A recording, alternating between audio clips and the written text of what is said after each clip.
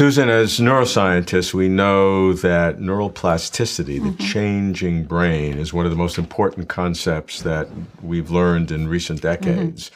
And so when we have the concept of the biology of the brain that's so plastic, and we have society that's so dramatically changing in terms of our interactions with it, what kind of future can we look forward to? Well, I think it's in our hands, and it's really interesting if we go through that syllogism, that one, the human brain is exquisitely evolved to adapt, as you say, to the environment.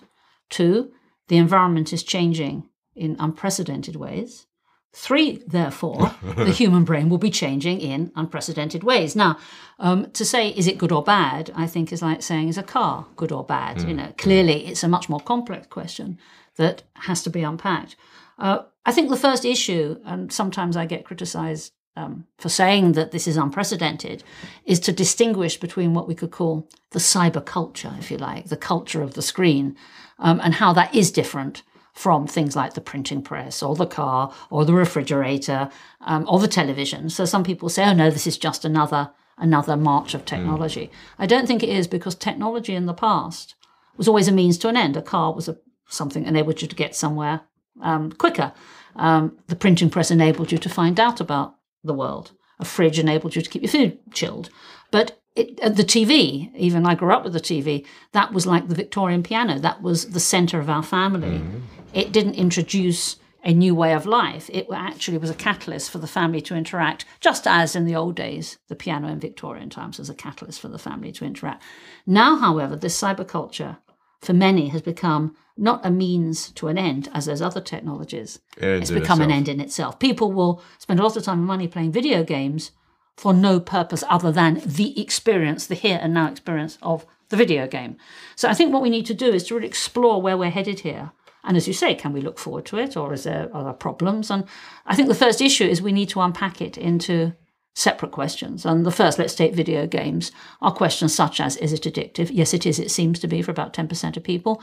Does it evoke aggression? Yes, it seems to evoke low-grade aggression. That's to say that you don't go out and kill someone after you've killed someone on video, but you'll be a little bit more hostile if someone bumps into you than you perhaps would be normally. You have a more aggressive attitude. And will it habituate your normal human sense of revulsion about those things, because you have an habituation to that? Well, also, you're living in a world with gaming where, guess what, people can be undead. Now, normally in life, actions have consequences, and I think it's a very dangerous lesson, especially for a young person to learn with their ever so plastic brain, that actions don't have consequences, that the next time you play the game, person's alive and well again. And I think that although it sounds incredible that anyone would think this was reality, if you are spending 4, 5, 10 hours a day doing this, if this is your world, this is your culture, then clearly your mindset's going to be different. And then another one is on social networking sites and how you interact with others, how much empathy you have for others, how you see yourself.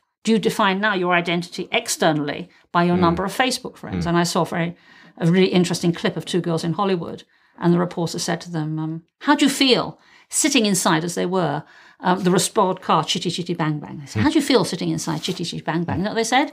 This is Facebook worthy.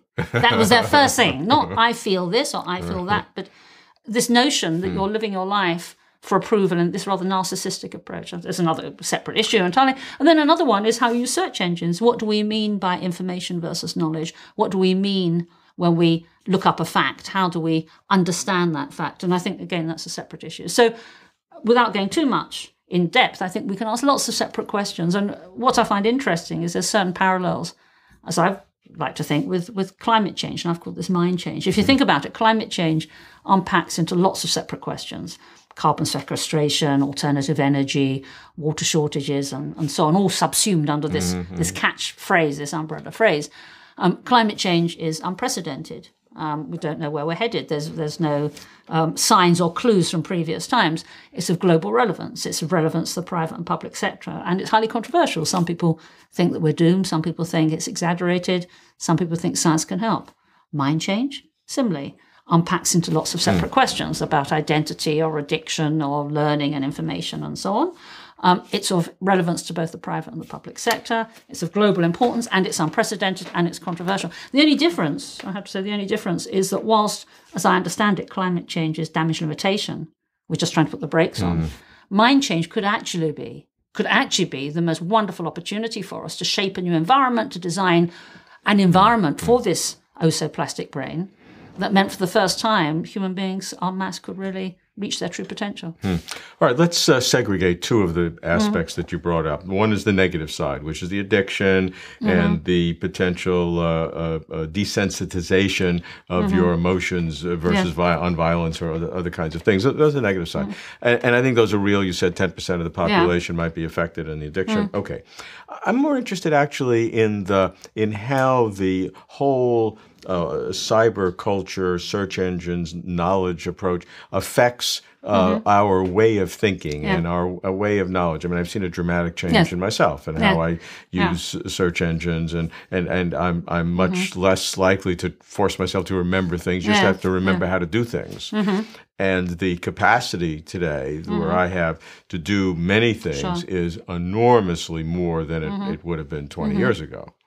So how do you see that part in terms of the accelerating impact?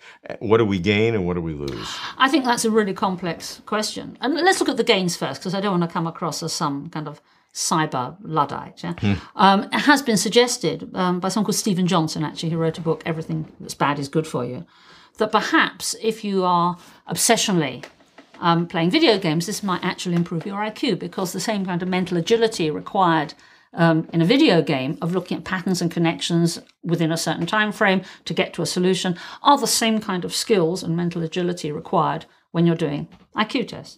But as he says, just because you might have a raised IQ, and just because, as we're seeing in general in certain societies IQ scores on average increasing, we haven't seen a concomitant increase in insight into the economic situation of the world or into the Middle East crisis.